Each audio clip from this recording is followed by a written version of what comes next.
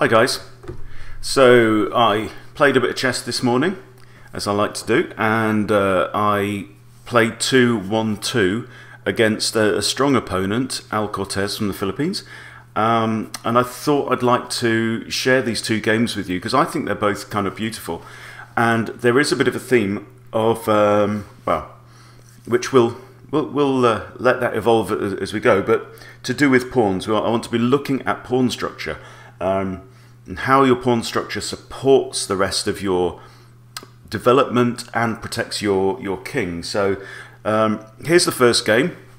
So we start off both 30-minute rapid, which is the right thing to do. And you know, something else that is really striking me at the moment is for those of us who are wanting to improve our ratings, and especially if you're trying to get beyond the 1000 rating mark, is to play in this kind of way. So I give myself that time in the morning when I know I can completely focus, and I thought I'm going to play 1 or 2 games, that's it. So I played one, and then he challenged me back, so we played another one. But it's better. If you're trying to increase your rating, it's better to play 1 game and win it than to play 5 games and lose 3 of them. If you play 5, lose 3, your rating is likely to go down depending on who you've played. Much better to focus on it, even if it's 1 game a day, but make sure your environment is right, make sure you can focus, make sure you're awake, and give it everything and take your time. Rushing is the #1 enemy when you're trying to break 1000. So let's go ahead and have a look at this game. So e4, e5, king's pawn opening, knight to f3, pretty standard. And this one, this took me by surprise. This early queen move, queen to f6. It's called the McConnell defense, according to chess.com, but it's not something that's familiar to me. And it seems to break some of the rules of openings. Obviously, early queen development is generally not advisable, although I don't have a way to start attacking the queen on f6 right now. But the other thing I notice as well is that the queen is blocking off a very natural square on f6 for black's knight. Okay, so I develop as usual, attacking f7 now with the light squared bishop. This will then allow me to play d3 at some point, which means that my light squared bishop is going to be outside my light squared pawn chain, and then my dark squared bishop can move through the pawn chain. It can either be behind it or in front of it as well. Obviously, black plays h6 in order to prevent knight to g5, and then possibly knight to f7, which would be unpleasant for black, so that's a prophylactic move. I develop my other knight, because I've got ideas here of moving knight to d5, attacking the queen, and also threatening the c7 classic fork there on the king and the rook. Black here develops c6. Now I'm guessing at this point that this is to prepare for d5, so I go ahead, push d3 anyway. I have now got a really classic, straightforward, solid defense. And look at my pawns. This is something that I'm noticing a lot recently, right? My pawns on this second rank, I've got 3 on this side, 3 on the king's side. Right, they are solid. Black, on the other hand, has got 2 of his non-center pawns have already moved at this point. Okay, so we're just keeping an eye on pawns in this game. Black now plays d6, which is a bit of a surprise because I was expecting d5. Now this does allow the light squared bishop to come out, but it doesn't allow the dark squared bishop to come out, and I don't really see a great point, although if we come here I have got a pawn, a bishop and a knight on that square. So I'm now thinking, right, where is my dark square bishop going to go? E3 isn't very useful. It's only looking at a7. It's looking completely away from the king, and I'm thinking the king's going to castle short. Can't go there, can't go there. So I want to do something useful with my dark square bishop. So I move b3 to prepare for either the fianchetto on b2 or even bishop to a3 potentially. Now, this is an error on my part. I've overlooked this. My light square bishop is now trapped. I did consider previously, if black had played d5, then I knew that I could take with the pawn and that I would be okay. Black played d6 and I took my eye off that. I thought the threat had gone. It wasn't an issue. Didn't realize that b5 was possible. I just didn't scan the whole board, didn't look. So I'm going to drop a piece whatever happens here. So what I decided is to go on the attack. Now, knight to d5 I think is a decent move. It's attacking black's queen, and if pawn takes on d5, then I recapture with the bishop, and black is going to have trouble defending this rook and this bishop if the bishop moves in front, because the queen can't move to e7 to defend. So black thought about that for a while, over 30 seconds I think, and then moves the queen back to d8. So am I out of trouble? No, I've still got now two minor pieces under attack. So I decide the lesser of two evils is to take on b5 and expect that black's going to recapture and take the bishop rather than the knight. I'm liking this knight. I think this knight on d5 is now in a pretty strong position. There's no pawn that can threaten this knight anymore.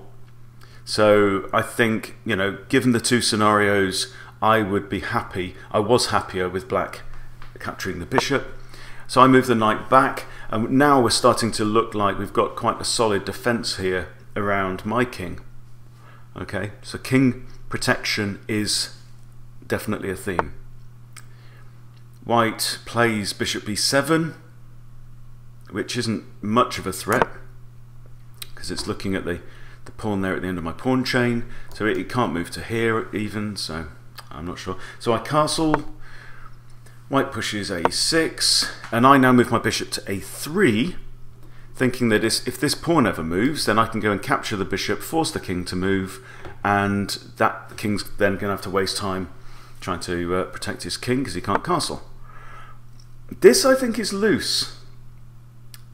It's black is looking to castle kingside. There's no way he's going to castle queenside and put his king on c8, right? That's just ridiculous. And for me, I'm always more comfortable if I can keep my king's pawns there, right on the rank in front of my king, where my king can protect them. So I move my bishop back, thinking that if this tension in the middle is resolved, you know, if this pawn ever moves, I'm now eyeing down on his rook. He spots that, moves the bishop in the way. I'm now there thinking, okay, let's break through in the center. My king is safe. Black's king is not safe. And if these pawns can clear themselves out of the way, then I am very close to getting my rooks into the game. So particularly rook on f8 could come across, and I think it is now time to start busting open this position. I do realize that I'm leaving e4 undefended at this point. Black makes another pawn push, and if you look at this board, you have to say black is really behind on development. All he's got out in the board is his two bishops, and he's pushed all of his pawns off the 7th rank, all of them.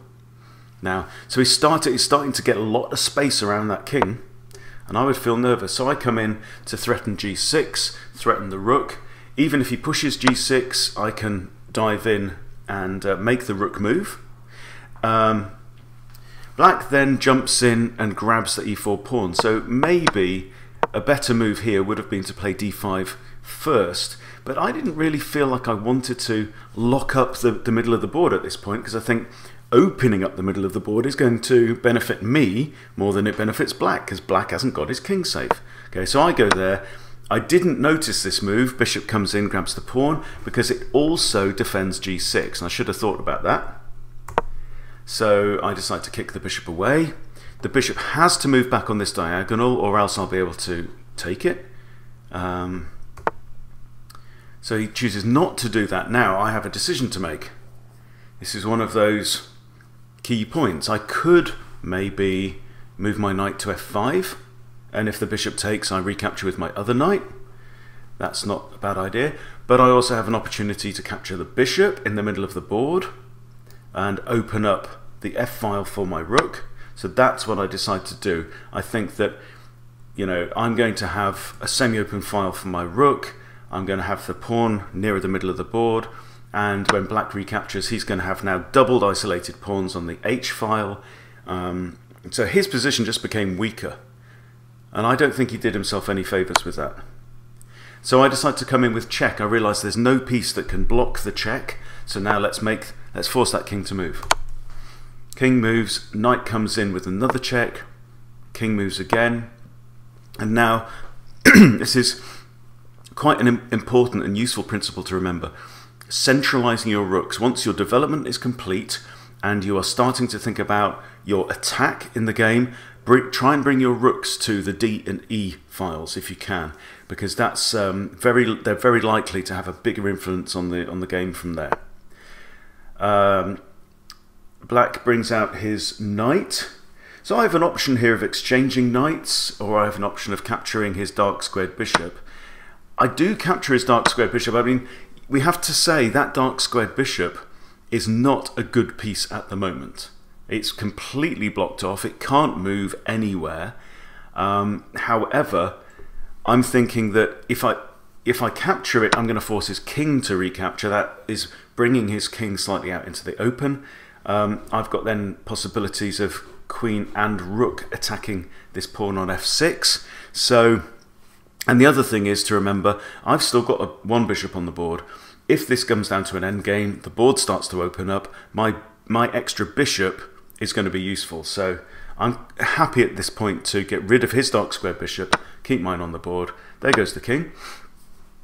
I decide to continue with my plan of busting open the center. Now a serious threat here of pawn takes f6, which would win the knight. And black throws in a pointless check, really, moving the queen away from the action where it can't really help with the defense. And I move my king out of the way. He captures with a pawn, and here I realize, right, this is important. I've got 23 minutes on the clock, loads and loads and loads of time to think. So use your time to think. I realize if I capture this pawn on e5, if this pawn recaptures, I can drop my queen into f7, and that's checkmate. So, to his credit, black takes 45 seconds, thinks this through, and realizes that it would be mate, so brings the knight in to defend that pawn. Okay. What he doesn't realize, he should have spent a little bit longer than 45 seconds because he's still got 24 minutes on the clock. I take my time, I'm looking at the board, and I realize actually he's blundered. And these things, these are the moves and the opportunities that I find are so often missed at lower levels, because you're too focused on like part of the board where you're watching, and you can fail to notice other things. And obviously his knight on d7 is unprotected, so I grab that with my rook. I know my king is safe. There's no way his queen can dive in. He doesn't have a check, so I'm happy at this point. He brings his rook over. I capture the knight with another check, and this really is going to be game over very shortly. So queen to g6, the only move available is now king to h8, and then and that would be checkmate with queen to h7. So he resigns the game at this point. Let's look at game number 2. So you can see, look at the situation at the end of the game. My king is pretty cozy and safe here in the corner with his pawns still in front of him. Black has made some sloppy pawn moves, and that has resulted in an attacking opportunity for me. Okay, let's have a look at the second game. So my opponent challenged me back, and we decided to, I accepted, so now I'm playing black. He starts with king's pawn, and I play Scandinavian with d5.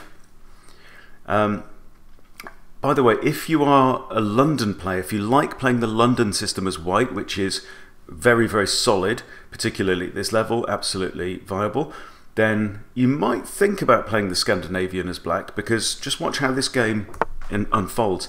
I quite often see this. So, you know, sometimes, quite often, white will capture the pawn on d5, but very often as well, I'm seeing this quite a lot. Pushing e5 and thinking that he'll get to play d4 later on and enjoy more space in the centre. So what I tend to do here is develop my bishop, plays d4, and then I can play e6. And what you're seeing here is a mirror image of the London system, but on black's part.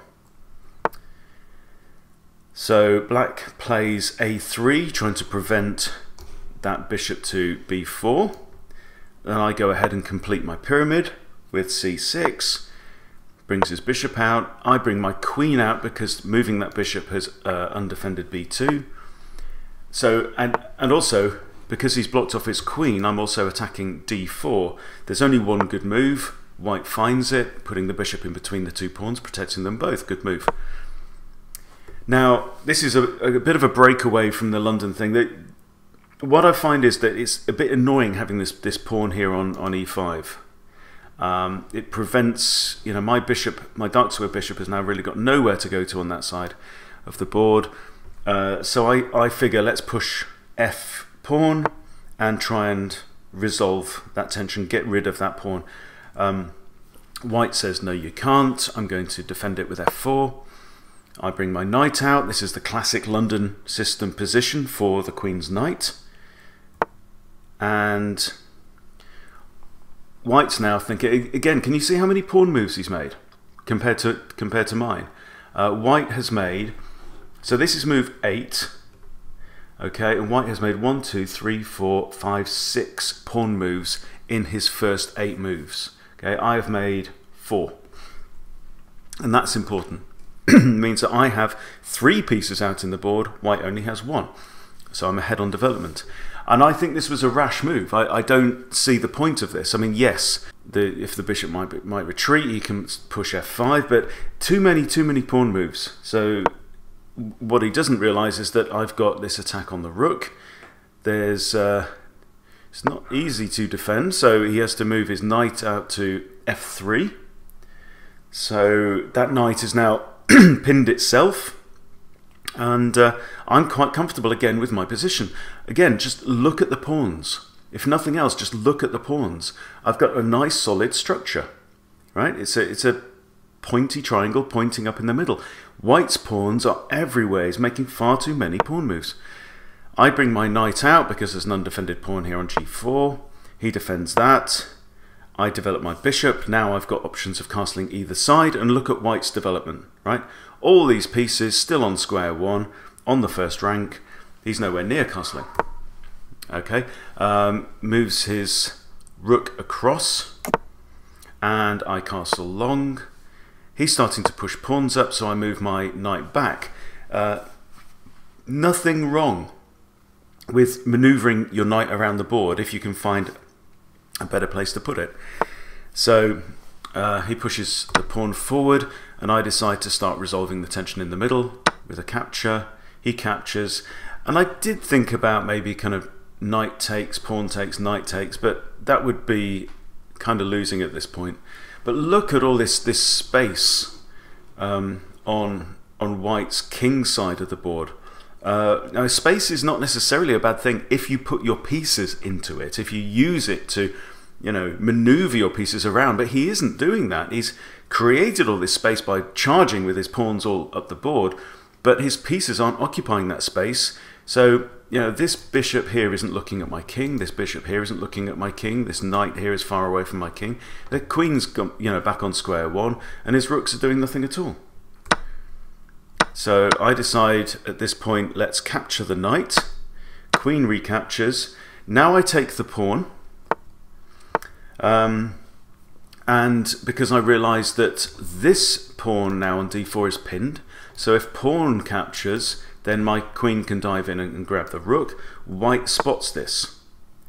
So goes the pawn down, and now I improve my knight. This is a really nice square for my knight. That 5th rank from my side of the board is a great place to put a knight, especially when it's defended by a pawn there. So I'm quite comfortable with that. White retreats his queen again. I think, okay, an exchange of pawns on this side of the board is not going to do me any harm at all. I've got options of my queen coming out. Let's open up the position. My king is safe. Again, 2 games in a row, right? I've got my king safe. White has been far too busy charging up the board with his pawns and has neglected king safety. He makes a push towards my knight. Again, I would call that an unnecessary pawn move, wouldn't you? You know, he's now left this bishop on c3 is undefended at this point. So I've moved my knight out of the way, and my knight has a nice option to come in here to e4, attacking the bishop. He pushes his rook for some reason, not quite sure why, and I move my knight forwards, attacking the bishop's defended by the knight, actually, isn't it? Brings his queen out. I bring my rook across to the open f-file, and he retreats with his bishop. But this is a horrible position for white to be in. I take the pawn, so now I've got ideas of attacking on the back rank with my rook. Recaptures the pawn. So I've got 2 attackers here that could attack that, but white has 2 defenders, so it's not really in my interest to take. So I come here, drop my rook all the way into h1. So now I've got 2 rooks looking at the bishop there on f1. The king can't move out of the way. The bishop is actually pinned. Brings his knight in to defend. I capture the knight, and he recaptures with the king. If he'd recaptured with the queen, I could have just grabbed the bishop anyway with check. Then the king would have had to move out of the way, and then I could have exchanged rooks on a1. He recaptures with the king, which is the better move. Now I'm looking for ideas of how I can attack both queen and king, skewering the queen, sorry, pinning the queen, but there's no real option for that. But I do realise that I can just go ahead and grab the bishop on f1 because it's only defended by the rook. So I've got 2 attackers against 1 defender. White probably foolishly decides to exchange. I mean, he's down in material at this point, so generally you want to keep more pieces on the board. I recapture with a rook because I realise my king is safe. Neither queen nor rook can jump back onto this back rank, but if they did, I've got bishop there and even queen that can come in defence, and also I've got king to c7. So pretty happy at this point. White grabs a loose pawn, which I was aware of. I bring my queen back to defend the bishop and the knight. Moves his king across. I just simply drop my rook back to safety. There's no point in overextending yourself when you're in a commanding position in a game. White moves his queen across, which I don't really understand. I simply, again, move my rook across to defend the pawn. Obviously that was the point of White's move. White tries to develop his bishop. Now I'm lining up for a discovered attack. If I can move this bishop, say capture there on a3, then I'll win White's bishop. White is smart to that one, so he moves his king out of the way, and he doesn't realise that when I moved my queen there, I'm also attacking his queen. So I thought an exchange of queens is in my favour at this time. But White failed to look at every piece on the board. There's not that many pieces on the board, and you've got 23 minutes, okay? Take one of those minutes if you need to. Take 30 seconds. Look at every piece on the board. What is attacked? What is defended? What isn't defended? And so I take his queen, and there you go. That's the end of the game. But again, look at the situation at the end of the game. Right? I didn't put White's pawns where they are. White chose to throw his pawns up the board twice in 2 games.